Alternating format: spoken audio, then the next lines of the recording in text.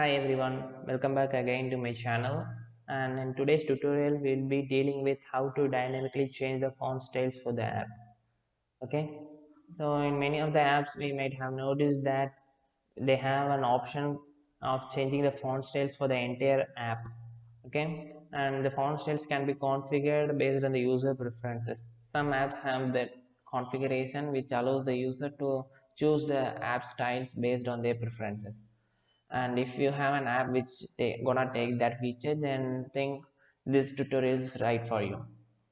And I have made use of Google font styles, and I have added 4 kinds of Google font styles.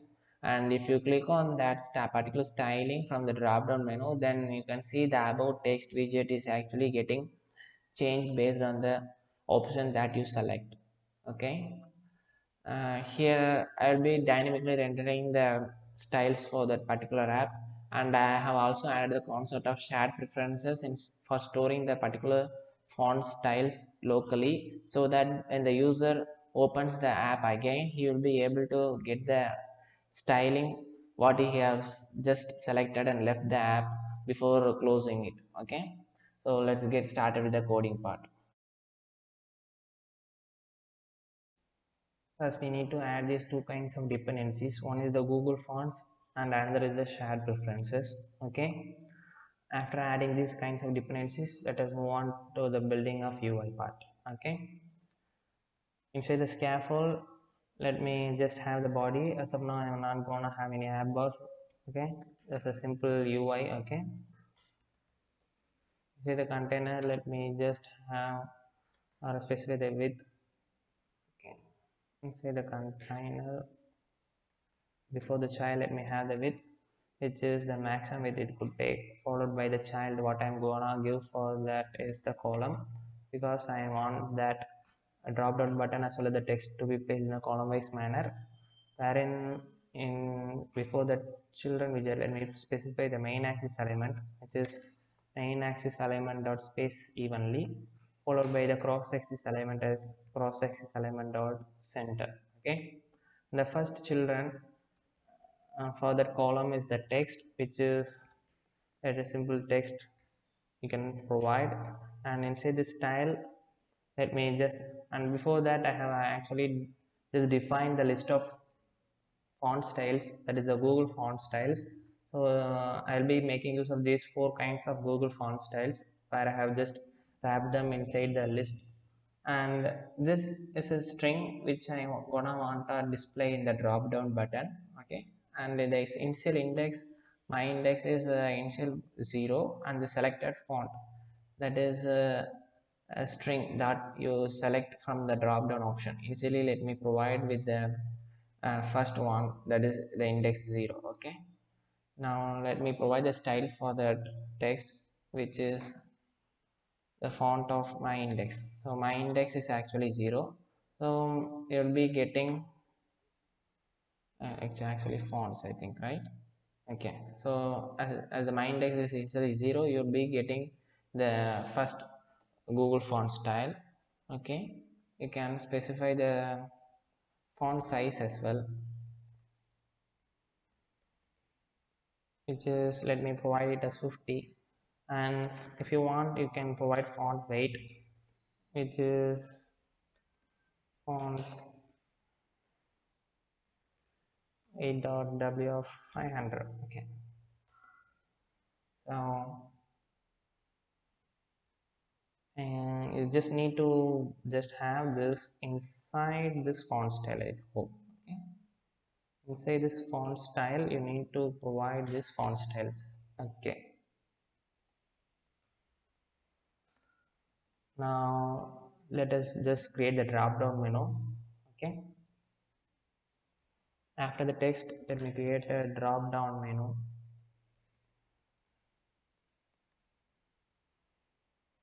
It's actually drop down button.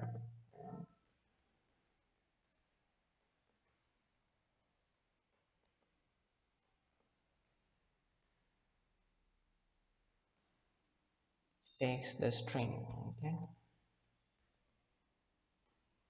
and the initial value for the drop down is the selected font followed by some styling for the drop down, which is underline, which is the container that takes the height as 2. And if you want to provide color, then you can provide colors dot deep blue accent, deep orange accent, anything. Okay, after that, for styling the text, you can provide text style followed by the color for the text. This is for the items that is inside the drop down menu. Okay, after styling, if you want to provide the icon what you want to provide for the drop down, I am gonna give icon of icons dot arrow down.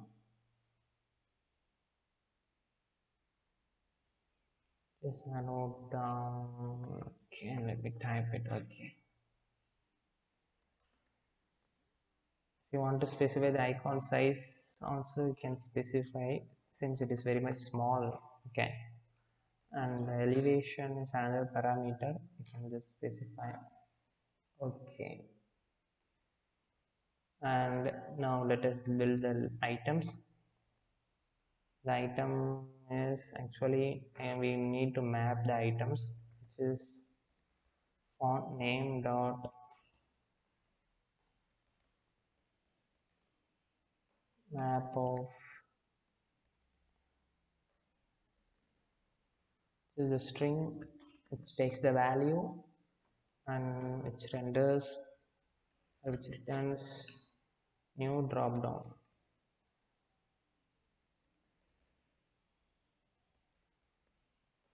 Menu button, menu item, yeah. And this drop down menu item is also gonna return a string. Okay, and the child is a widget, that is the text widget. Okay, which is new text of value.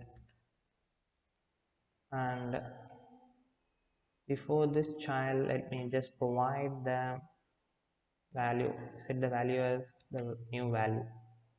After this, we just need to just cast it to list. Okay, for that let me, okay, I think it's not to list I need to provide, right? Okay, now let us just create the function that is on change. Whenever the user has changed, then the new value will be updated. For updating the UI, we will be making use of set state, and inside the set state we just make the index as the font name, index of the new value. Okay, what we get as a result of on change event, followed by we also need to change the selected font to the new font style. Okay,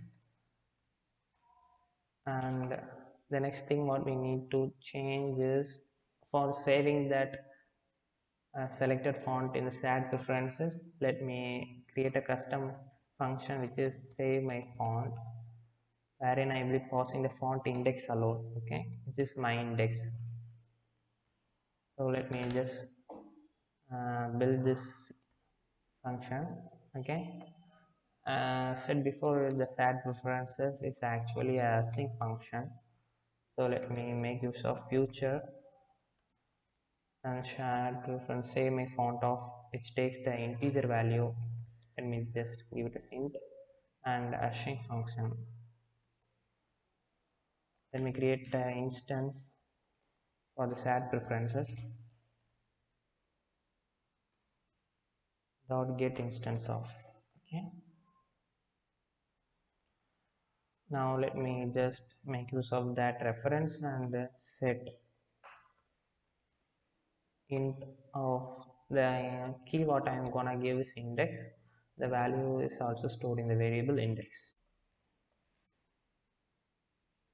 Okay, we just need to add a wait over here. Okay, just don't forget it. Since it is async function, we need to wait till that saving is done. Okay, and like saving, we just need to retrieve that back. Okay, for that also we can just write another function which is get my name. Okay, sorry, get my font. Okay, here we just no need to pass any parameter, and instead of setting we just need to get int, which is an integer, and just pass in the index, that is the key. Okay, if there is no entry in the database, then can just provide the index as 0. Okay, and since we need to update the UI, just need to set state. I just need to write that inside the set state. Okay, I think we just provide it with,